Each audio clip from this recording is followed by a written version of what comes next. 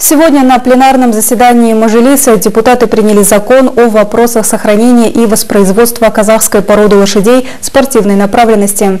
Закон был разработан по инициативе депутатов парламента. Один из инициаторов этого закона, депутат Айдарбек Коженазаров, выступая на пленарном заседании, отметил, что его главная цель – восстановление пород лошадей отечественного спортивного направления и улучшение племенных качеств путем оказания государственной поддержки. В 1969 году в стране было зарегистрировано более 44 тысяч лошадей кустанайских пород. Однако на сегодняшний день официально зарегистрировано количество лошадей не превышает 270.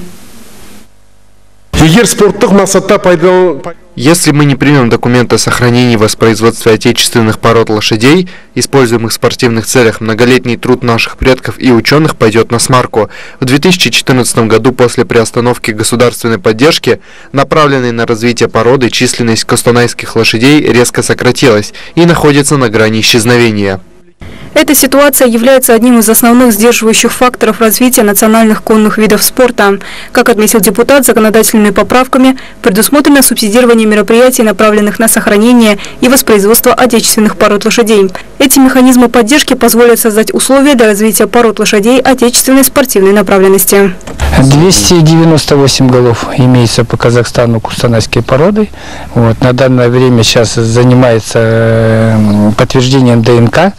Мы в пятницу отправили тоже на своих лошадей, которые будут участвовать в конно-спортивных мероприятиях. Постепенно племенную работу делаем. Сейчас разрабатываем план селекционно-племенной работы с научными сотрудниками.